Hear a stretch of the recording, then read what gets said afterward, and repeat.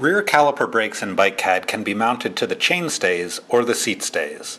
This choice is made in the Brakes dialog box. Let's assume our brakes are mounted on the seat stays. Where along the seat stays the brakes are mounted is dependent on the position of the seat stay bridge. Seat stay bridges are controlled in the seat stay dialog box. You may need to scroll down to see this section.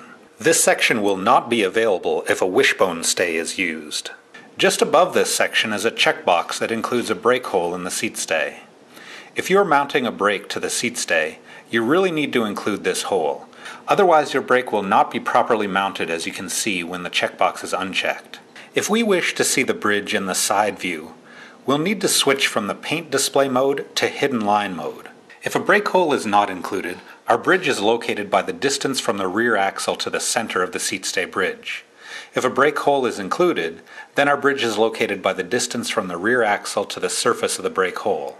These dimensions can be shown in the Bridge subtab of the Seat Stay subtab in the Tubing tab of the Dimensions dialog box. As you can see, the two dimensions will be almost but not quite identical.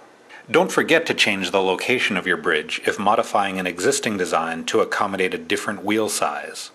Note that the location of the bridge can be offset from the center line of the seat stays. That offset can be positive or negative. The diameter of the bridge can be controlled in the D1 field. It may not be obvious, but this circular profile is actually a toggle button. By clicking on the circular profile, we can toggle to achieve an ovalized or elliptical bridge.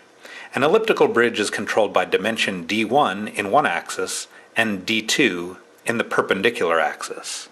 Chainstay bridges are controlled in a similar way in the chainstay dialog box.